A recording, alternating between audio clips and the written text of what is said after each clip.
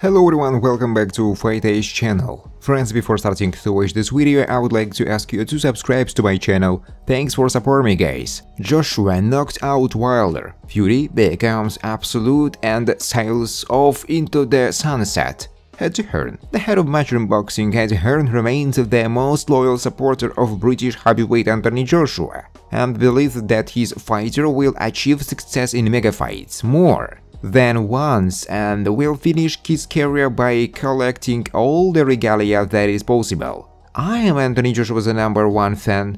I think, call me deluded, that he will knock out Deontay Wilder, then knock out Tyson Fury, become the absolute champion, and then we will sail off into the sunset. Hearn clearly planned everything. Call me a dude who is deceiving himself, I don't care, I see it that way, we have a vision of it. Hearn, who has worked with AJ since his professional debut in 2013, also said, "I never looked to limit his career to a time frame, but the other day he did it when he said, I want to box in 3 to 5 years. According to the promoter, Joshua may box out in December. Because of this, he is rushing the Saudis to fight against Wilder. Or maybe we will have a couple of blockbuster fights next year." Now Hearn is trying to organize a fight between Joshua and ex-WBC champion Wilder. But this fight may be temporarily postponed even further if negotiations do not go quickly.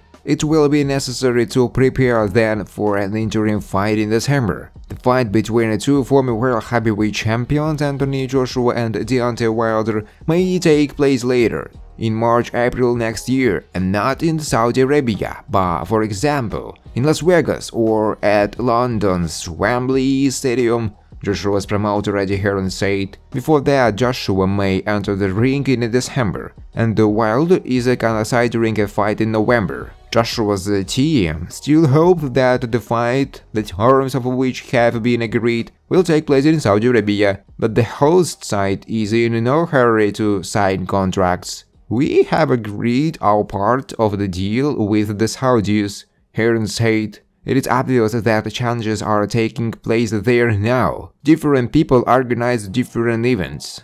But we have agreed on our part, and Deontay has agreed on his. But the process is slow and frustrating, and we are starting to look for alternative options for this fight." As talkSPORT notes, in Saudi Arabia, the General Directorate for Entertainment, in which is holding the Tyson Fury and Fransis Ngannou fight in October, and not the Skill Challenge Promotions company, which was the initiator of this idea, began to organize such big fights.